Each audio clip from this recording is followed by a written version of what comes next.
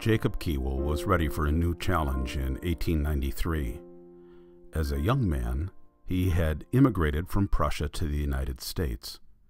In America, the land of opportunity, Jacob tried his hand at working as a farmer, as a butcher, and as a hotel manager.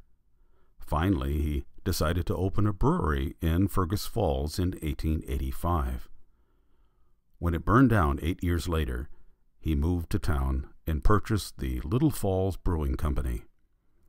Within a few years, it was shipping White Rose and Security beer throughout north-central Minnesota, leading Jacob to buy a brewery in Crookston so that they could expand farther west. 1906 was a big year for the Kiewels. With his sons becoming a part of the family business, Jacob incorporated as the Kiewel Brewing Company. They looked for other sources of income, including cream of malt tonic, a light stimulant to build up strength and vigor. The Kiewel family also decided to invest in several business blocks in downtown Little Falls. This building was completed in 1907, with a large hall on the second floor to be used for dances and social events. Downstairs, the space was rented to several hardware stores over the years. By 1913, the company was the fifth largest employer in the city.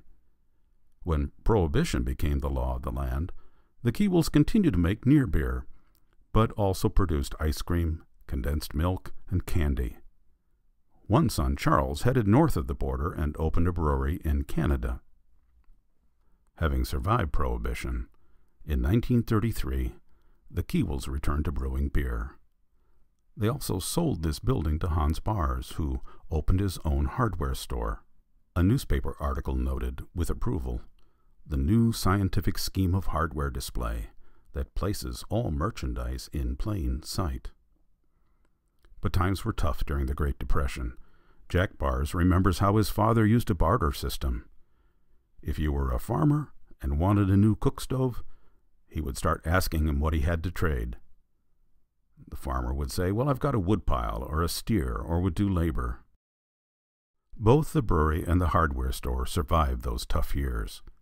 But by the 1950s, the Kiewel Brewing Company had fallen victim to competition from national brands.